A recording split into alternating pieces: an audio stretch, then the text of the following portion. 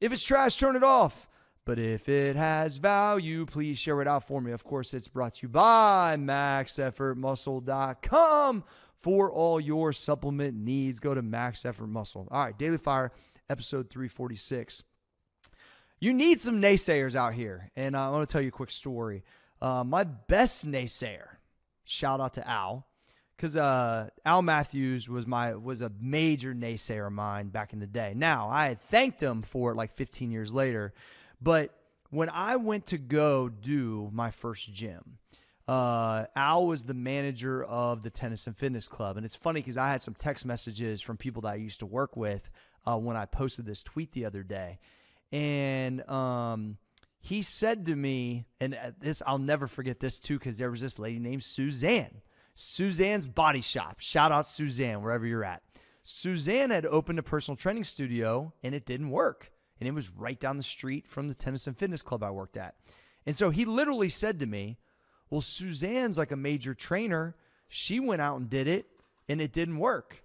And I'm thinking, well, I'm not fucking Suzanne. I don't even know what Suzanne's program is. It ain't fucking mine. And the reality is that Al thought he was saving me because he thought that I probably didn't know what I was doing. But the whole point was, what Al didn't realize is that he was projecting something onto me because he didn't really know what was inside of me. And the reality was, all I kept thinking was you weren't underground with me shoveling coal, dreaming about this situation. You weren't completely upset about your family situation.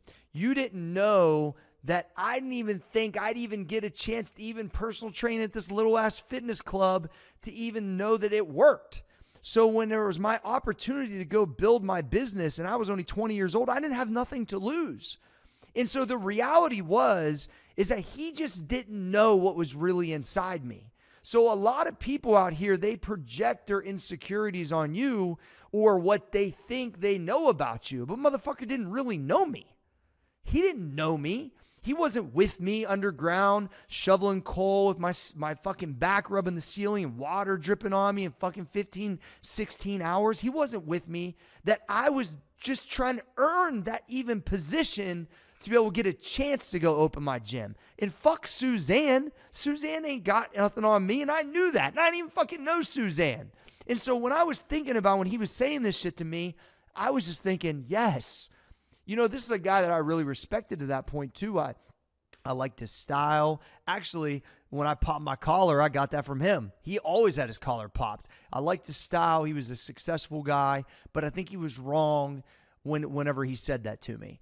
And when I saw him like 15 years later, I thanked him because it was the extra pop that I needed. I needed that extra pop because the reality was it got real difficult those first 2 to 3 years.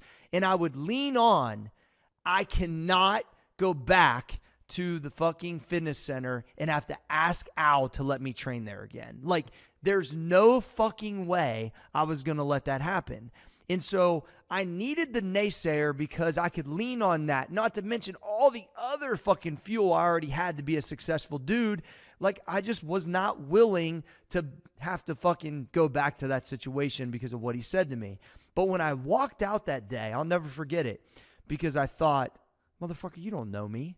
You don't know what I've been through to get to this point. You think I'm fucking like, I don't know if you think I'm some like fucking soft dude that ain't really about it, but this is me. This is what I do. This is like my DNA. Like, it's my passion. It's my purpose. It's what I eat, breathe, think, sleep. All of it is fucking lifting weights, helping people and doing this job.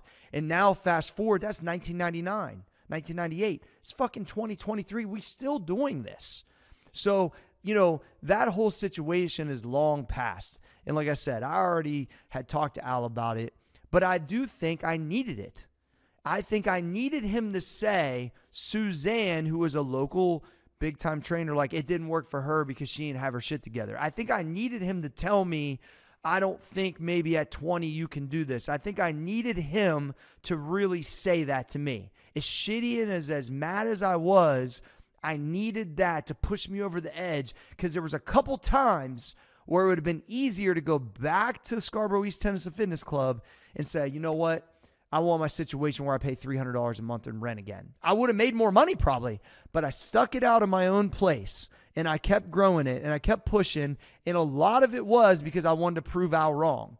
So once again, thank you, Al, because I needed that, because if I didn't have that, I just don't know that it would have been that. I needed that extra little push. And so sometimes the naysayers originally piss us off almost all the time, right? But the reality is, it's almost like, I almost like am thanking people nowadays when they do that to me, because I'm like, oh, okay. And there's a clip from Dana White that he always says like, yeah, bet against me. Fucking bet against me and see what happens to you. And I watch that motherfucker do all kinds of crazy shit when I work with the UFC. So it's like, I feel the same way. I feel the same way that when people really outwardly hate or come at me, that it's like, I'm like, you better pack a fucking lunch, because I know how to work.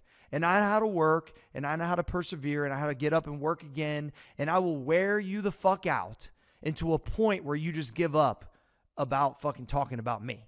Because you're going to get up the next day and the day after that and the day after that, and I'm still fucking here. And then I'm going to get back up when I fall down, and I'm going to work back to another. And then I might be just chilling for a while, and then I'm going to hit another groove. But just know I'm still coming back. So if you're a relentless naysayer and you think you can keep up with me, that's what it's going to take, because I keep coming back for more.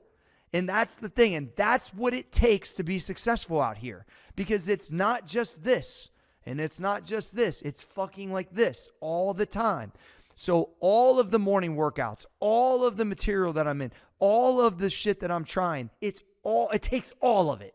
It takes all of it. It takes all the support, all of it to get there. And so once again, you need the naysayers. Use them as fuel. Just remember, don't fucking believe them.